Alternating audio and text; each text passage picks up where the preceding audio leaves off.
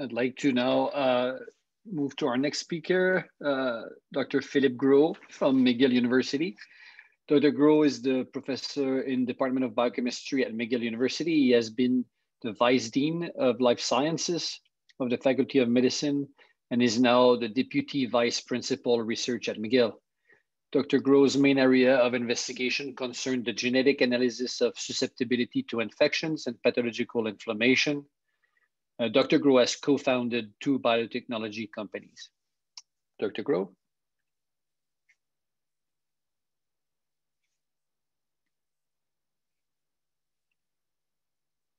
You're on mute, Philippe, if you want to unmute yourself. I just tried to share my screen and I could not, but I did send my slides. If somebody could put them on, I think Angela or Christine have copies of them, so maybe we can start with that. I just don't see the function coming up as being allowed to share. Okay, there you go. Perfect. So, so my presentation is going to be a little different. It's going to focus on our institutional situation and an overview of the tools and mechanisms we have in place for encouraging early stage discovery and commercialization. And we'll also point to some of the local context and again, the tools and entities that are available to foster and facilitate innovation with a focus on bioinnovation. So I am a professor in the Department of Biochemistry, as was mentioned. I'm a geneticist by training. I will have to not apologize, that would be unfair, but the slide background takes a lot of space. Looks a little bit like an advertisement for the Innovation and Partnerships Office. But you know, that's the slide background that's provided by the university, and it forces me though to keep my my comments and text very short. So our presentation will be focused and short. Next slide, please. So just a bit of context about life sciences and health technologies in Montreal. It is a strong area of employment in the greater Montreal area that includes the South Shore and the North Shore. It accounts for, as I said, almost 80% of the GDP, Quebec GDP in this particular sector. Montreal is ranked as the 10th most active metropolitan area in this sector in North America. There are 8 higher education institutions that foster programs around LSHT with 6,000 graduates a year. These are from StatsCan of 2020 and fairly reliable numbers. In terms of employment, about half of the employment in the area, total employment is about 35,000, depending how you count. But about half of these employment come from R&D, being either institutional or private, with the other half of 60% coming from a large variety of CROs in the area of manufacturing, diagnosis, medical supplies, and so on. That together, as I mentioned, come to about 37,000 jobs. So very active sector. Next one, please. So one of the, and I assume as is the case for other cities across Canada, the universities play a critical role in generating ideas, assets, if you want, or content with a potential for commercialization under different shapes of form.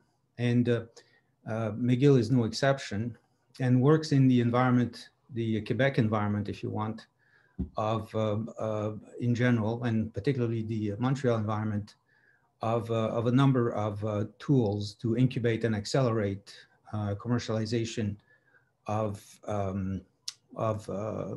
assets, if you want. So one tool is, as was mentioned in Shannon's opening remarks, is these Centers for Excellence in Commercialization and Research, so CSER, and in Montreal we have several. One is MedTech, and as the name says, focuses on medical technologies. CQDM is a business-led NCE that focuses on drug discovery, so the Consortium québécois de la recherche sur le médicament. C3I is another CSIR that focuses on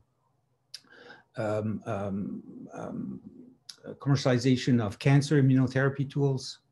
And finally, IRICOR, and Michel Bouvier, my friend and colleague, is going to speak next, so I'm not going to say anything more about it, but that's another important CSIR mechanism. We also have in Quebec, we used to have a number of these valorization societies. So these are government-funded and privately funded societies that help in the maturation of IP, provide some funding. All of these have recently been replaced by a new centralized valorization society that I think is officially incorporated as of March 1st, and that will provide a platform or a series of services to universities, ranging from market survey, assessment of commercial potential, assist with intellectual property commercialization, and access the different government programs of the PSO in our case, for providing direct financial support to spin-offs. We also have a number of incubators, local incubators, and this is by no means an exhaustive list, but just to give a flavor to the group of the kind of incubators, accelerators that are active in the Montreal area. So for example, Admara Innovation Center provides a variety of aggregated services to entrepreneurs and to spin-offs, including access to CROs, mentoring, medicinal chemistry services, big platforms, and so on and so forth. Centec is another very successful incubator accelerator in the medical technology area, including artificial intelligence. They have their own sort of funding programs for initiate, accelerate, and mature different sort of medical technologies under the supervision of in-house entrepreneurs. District 3 is another one with a focus on, and not one focus on AI and information technology. CTS Santé Naval also helps as a startup incubator, including financing. The Centre québécois d'innovation en biotechnologie is another life science incubator for startups, and CSEM, EM, I'm sorry, is another such entity with, again, a focus on IT and artificial intelligence, which is a focus perhaps that's a little bit unique to the Montreal area. In terms of the institution, as far as McGill is concerned, we have the Innovation and Partnerships Office, who plays a critical role in the assessment, counseling, if you want, or guidance, and development of assets and discoveries. It is also in charge of interaction with industry, and I'll say a bit more about this in the next few slides. We have also a number of additional local incubator. Engine is an incubator from the engineering department that also provides space and limited resources, but to initiate projects and foster innovation. The Dobson Center for Entrepreneurship is another such incubator that focuses more on the student or undergrad and grad student innovation. It runs a series of competition, including the Dobson Cup. It's very active. It's run by the school, the business school of the Desautels Business School at McGill. And then we have more punctual programs like the CLIC. So this is a clinical innovation competition that's open to all in diverse areas in the Faculty of Medicine at McGill. And then one that I'm going to spend a little bit more time on is Neurosphere, which is a specific accelerator in the area of neuroscience that was spun out of the of our CFREF award that we received at McGill a few years ago. Next slide. So in terms of numbers, these are the funding, if you want, revenues from McGill. So 172 million in Tri-Council Improvisation Agency to the Faculty of Medicine. Overall, 422 million to the university. If one includes philanthropy, industry, CERCs, CRCs, and so on and so forth. And with reference to the previous slide, some of the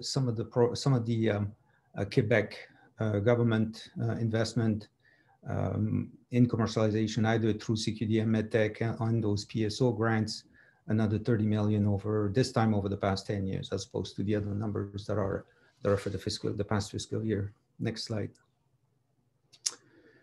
So our interaction with industry goes through the Innovation Partnerships Office with about a couple hundred signed agreement between McGill and industry partner for 2019, with about a third of these agreement in medicine, about a third in engineering, and a little less than a third in agricultural and environmental sciences. In terms of dollars, for 2019, the funding is 28 million, but that's excluding clinical trials. I think it doubles once one includes the clinical trials. The share of the lion goes to medicine with a bit more than half, and engineering. Next slide.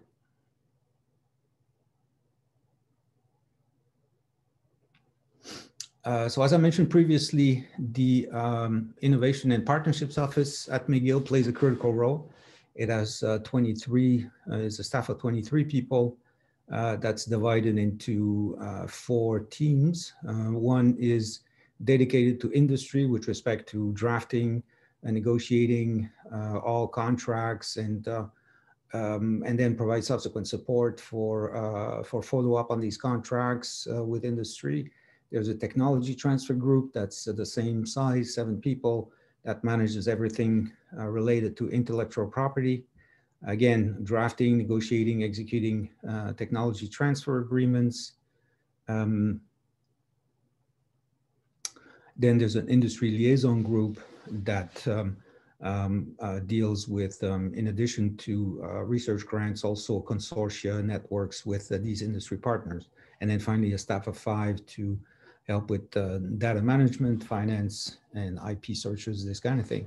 One thing that we've been able to implement over the past couple of years is we've been able to provide to the community an opportunity to access very early funding. All of my presentation, in fact, is on very early stage innovation. So we have an innovation grants program that provides $50,000 for to go from, if you want, an idea to a prototype, or to a proof of principle, or something that will then enable our researchers to access other non-university sources of funding. And the INP team is currently working on developing with University Advancement a much larger innovation fund that would be able to step in following these type of early stage investment from the innovation grants. Next slide. So again, some numbers. Over the past 10 years, 30 spin-offs in the area of life sciences, with licensing revenues of about 24 million. New patent applications, about 1,000 over the past 10 years, and about a similar number or a bit more in terms of invention disclosures to this office. So this is the sort of scope and magnitude of the activity at INP. Next.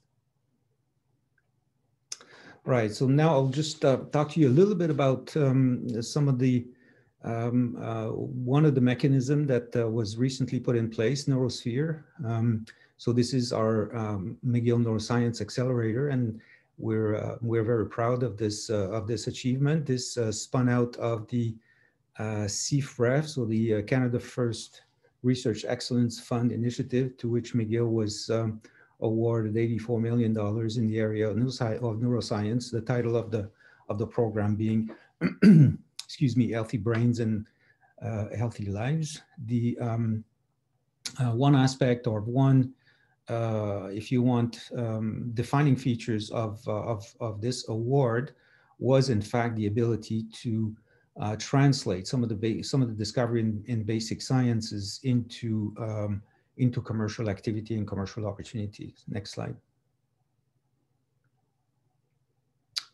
So the neurosphere structure is agile and nimble. It is composed of a staff of 4 people.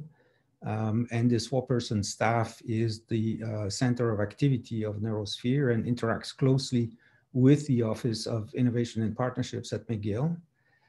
It provides PIs and trainees on McGill campus and also in affiliated hospitals with a series of activities and services.